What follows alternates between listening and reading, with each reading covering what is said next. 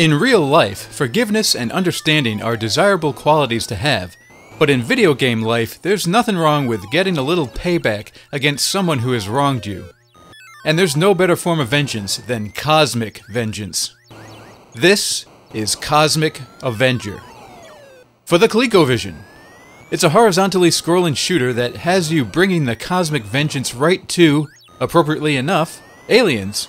You'll encounter tons of alien ships to shoot and lots of missile and gun bases on the ground to bomb. Cosmic Avenger might remind you of other horizontal shoot and bomb games like Super Cobra or Scramble. All three of these games were actually released in the arcades in 1981, which was apparently a really big year for shooty, bomby horizontalness. This port of Cosmic Avenger was released for the ColecoVision in 1982, and it retains the high-powered, horizontally oriented fun of the arcade. The controls are easy to pick up. The joystick controls your movement and speed. Press to the right to go faster, back it off to the left to slow down for the hectic parts, which are pretty much all of the time actually. You've got a button for shooting your laser cannon, and the other drops bombs. And that's it. Now you've got all you need to know to show the aliens just what an Avenger you are. And there's tons of different targets to practice your avenging on, like missile bases, tanks, UFOs, gun emplacements, and submarines. Cosmic Avenger has three distinct area types: a cityscape, a flat area where tanks are on the loose, and an underwater cavern that looks more like an ice cave to me, but it's still H2O, so who cares?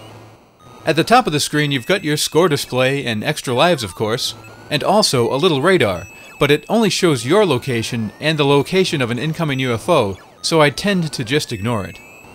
Graphically, Cosmic Avenger moves fairly smoothly. There's tons of enemies on screen at once, and there can be a good amount of flicker that goes along with that. The background graphics are okay for the tank area and the underwater scene, but I do like the cityscape a lot, especially that big searchlight that cuts across the screen. But Cosmic Avenger really delivers some intense gameplay that will have you crushing your Coleco controller in a death grip as you try to navigate the aliens' attacks. Maybe that description's a bit exaggerated, but the action really does get fierce. There can be so much happening that it's tough to try to focus on both the air and ground targets. And for this video I'm playing on skill level 3, so there's actually still one harder level available. The action just jumps off your TV screen and punches you square in the face. Luckily, it's just light being emitted from your television, but still, your face might get a little warm.